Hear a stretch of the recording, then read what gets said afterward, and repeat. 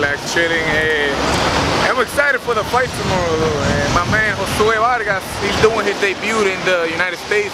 I'm excited to see him. He's a very, what do you call it, decorated amateur. So he's got a bright future in front of him. So you are now 4-0, 5-0? 5-0. 5-0. How do you feel that your career has taken off from being amateur just a couple years and then going into the pros? Oh, it definitely was. Yeah, I didn't get the. Wait 1 second. I didn't get, the experience, you know, that most of these fighters get. Say, you know, like to get to like maybe 50 fights. My amateur record ended up being 8-1, and in that record, in that little bit of time, I got silver in my first year in the gloves. I got gold.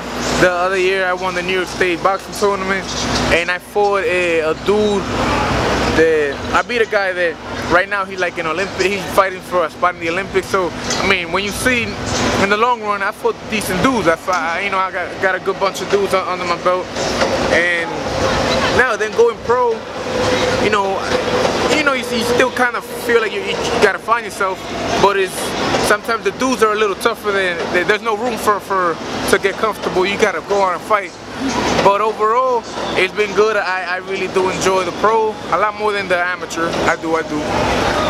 Now, the last time I seen you fight was in, I want to say Long Island, maybe? Long Island, yeah. And you were knocking the guy's head back with jabs. Is power the main thing that you're kind of working on? Like, what are you working on in the gym that kind of sets you apart?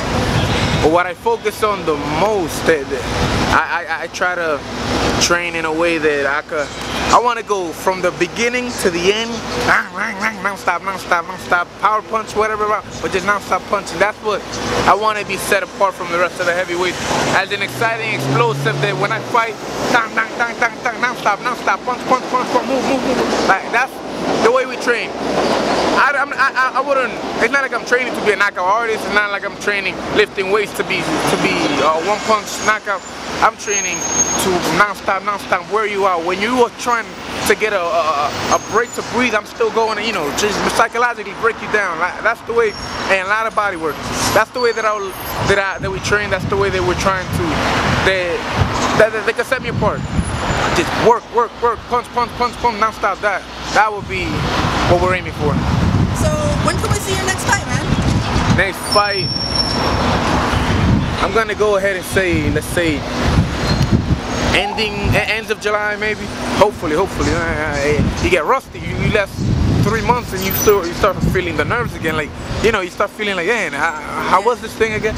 But we're trying to get back in there. I love entertaining the people, giving them a show. I love when the people get excited. I really hope to get in there by the end of July.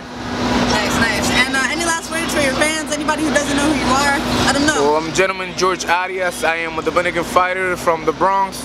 And a lot of people have told me that they didn't even know I was Dominican because I don't speak Spanish, on the interviews, but it's because a lot of the interviewers don't speak Spanish.